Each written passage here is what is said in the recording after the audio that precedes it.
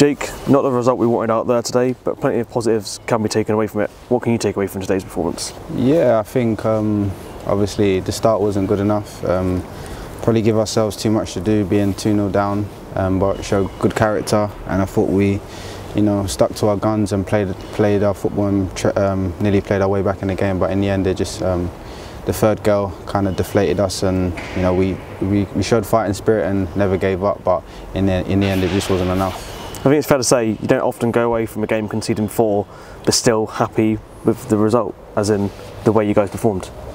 Yeah, obviously, listen, we're not happy with the result. Obviously, we go into every game, trying to win the game. So obviously, it's disappointing to lose. But as a performance, I can understand what you're saying. But in terms of the result, we're disappointed.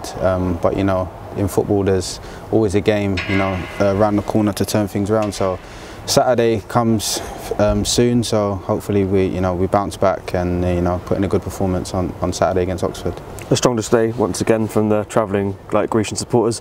What was the atmosphere out there like tonight? Yeah, the Grecians are brilliant. Home and away. They showed their support. Last season it was brilliant, and this season they've carried it on and followed in numbers. So we can't fault them, and we're thankful for them following us all over the country. We've seen quite a few defensive injuries in the squad this season.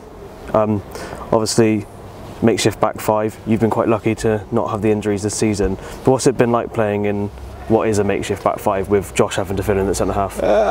Listen, I don't think it's just not Josh's natural position, but I think since he's gone in there, I think he's been a credit to himself. So I wouldn't necessarily say it's a makeshift. Obviously, it's not Josh's strongest, but we kept a clean sheet against Barnsley, kept a clean sheet against Forest Green, so it's not all bad.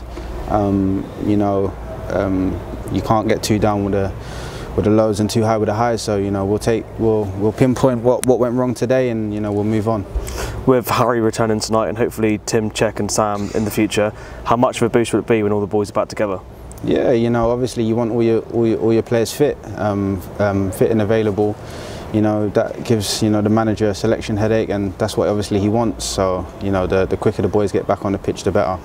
As much as there were negatives with the result tonight, one big positive for the club over the last couple of days, rival of baby MJ. Anything you want to say to the captain? Yeah, obviously congratulations to MJ and his partner. Hopefully mum and baby are doing well. So yeah, just obviously on a side note, congratulations to MJ and his family, and another Grecian. Yeah, there you go. Looking on to the next game, we've got Oxford at home. How are you guys prepared for that after tonight's game? Like I said, obviously we'll pinpoint what went wrong today, the positives and the negatives, and we're going to Oxford. I'm sure the manager will have a game plan for us, and we'll try and execute that and try and get the 3 points at home. Brilliant. Cheers, Jake. Thank you very much.